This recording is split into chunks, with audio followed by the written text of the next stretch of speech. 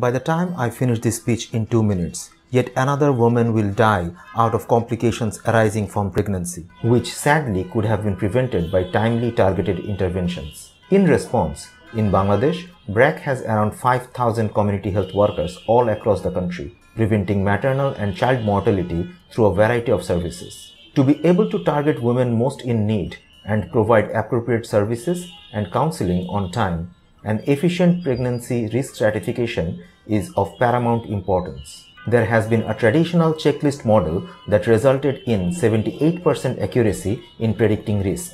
We have developed a machine learning based model that yielded a 95% accuracy.